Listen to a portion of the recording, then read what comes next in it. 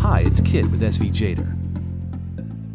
In this video, I'm going to show you how you can make an icon using only the samples that the SVGator library provides you. Let's open our folder project. Let's see that animation one more time. If you notice, the animation isn't that smooth when you drag the playhead around. But you can hold down Shift while dragging the playhead, and you can preview your animation back and forth, much more smoothly. So let's make a second icon, starting from scratch. For that, I'm going to select the background of this pencil icon and hit Command-D or Control-D on Windows, or right-click and duplicate. Now we have a copy of the rectangle. Let's name it Rectangle 2.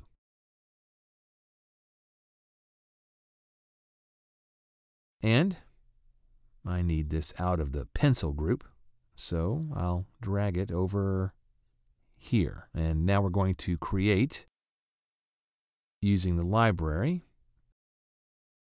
And I'm going to use some symbols, some simple shapes. First, I'm going to add a square. I'm going to create a business graphic like a chart. And we'll animate it after we're done with it. Now, to place it, we have some smart guides which will indicate the center of the square, the element nearby which we want to align it to. Or we can hold down Command, select both of them, and make sure it's perfectly aligned by using these alignment options up here to align it vertically and horizontally.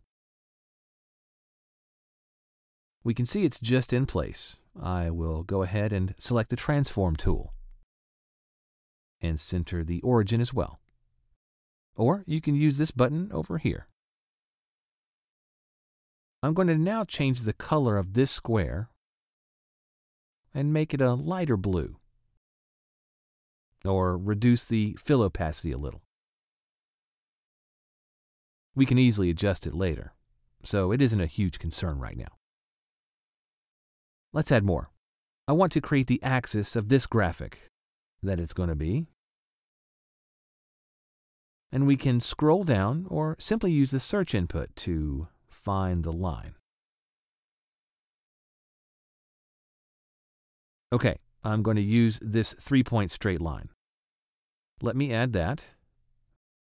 And I'm going to work with this tool, which will allow me to select the points or the nodes of the element. Let me zoom in a little.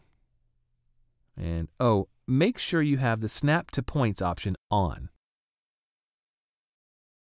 Now I'm going to reposition and change this shape to snap to the points of the square.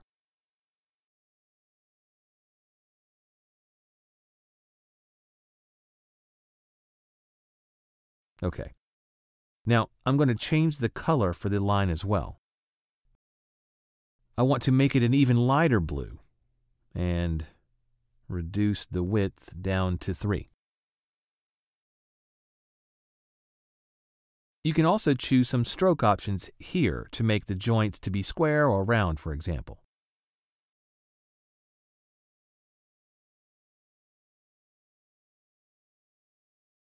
For this case, I'm going to make the line ends and the line joints all to be round. So basically we have the first part of our graphic. But we need to add something else. And I'm going to choose another polygon. This hexagon looks good. So I'm going to select the Node tool up here. And I'm going to drag its points around.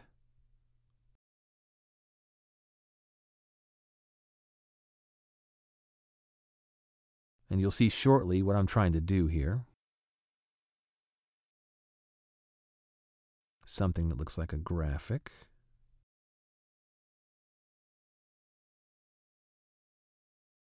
Okay, I need the axis to be on top, so I'm going to select this and quickly rename it. Axis. And drag it over the hexagon element, which is not a hexagon anymore. Okay, let's rename it something like graphic fill. No, just fill. There. Okay, we can also play with the color as well. I'm going to make it another shade of blue. You can choose whatever color you like.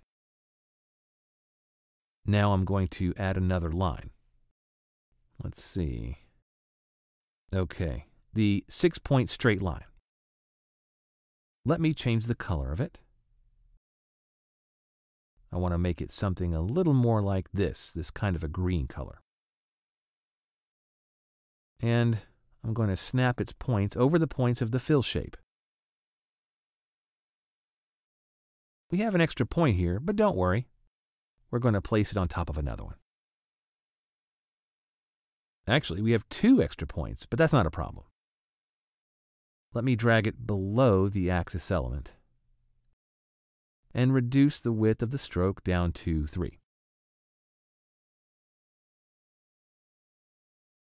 So this is a simple graphic icon that we just made using only the library. Now let's select by holding down either Command or Control. If you select the elements from the top to the bottom, like this, and make a group, it will maintain the position of the layers inside the group. Let me select Undo to demonstrate that. If you select them from the bottom to the top, when you group them, the ordering of the group will be reversed. Keep in mind that it matters the way you select the elements before grouping them.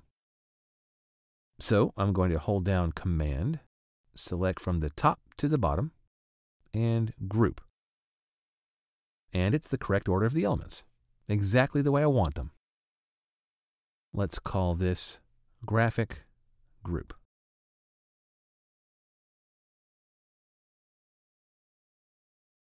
Okay, and here's our group. I'm going to center the origin because I want to make it a little smaller.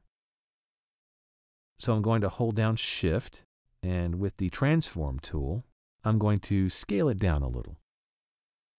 And we also have this background of the icon, which is still here in the folder group, right where we want it, between the 2 elements of the group.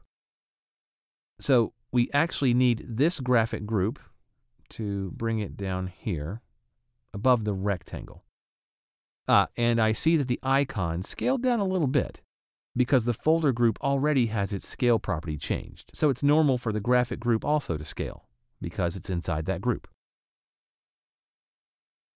Let's center it. Select Rectangle 2 and the graphic group and choose these Align tools to make sure that it is centered. And let's also center the origin. We can now make a group from these 2 elements, the graphic group and the rectangle. Right-click and group. And let's call it graphic group.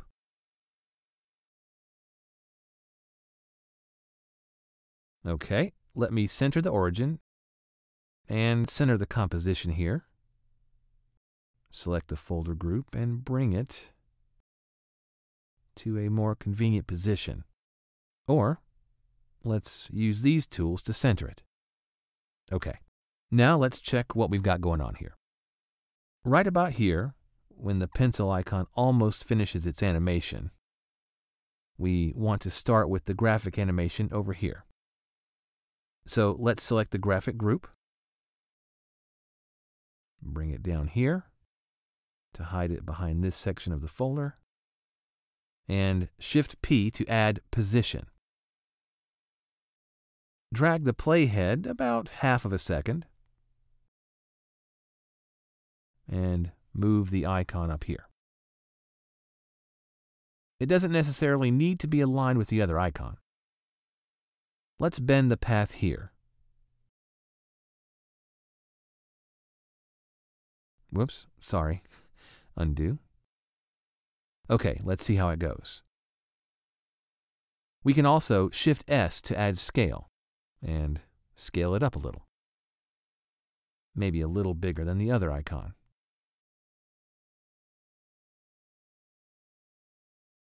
And let's hit play. Okay. This is basically how you can create a symbol or an icon using only basic shapes. You can do more using the others. Every sample in this library, you can adjust it, change its shape or color, or any style property. In the next part, I'm going to show you how to animate an element by changing its shape using the Morph animator. Thanks for watching.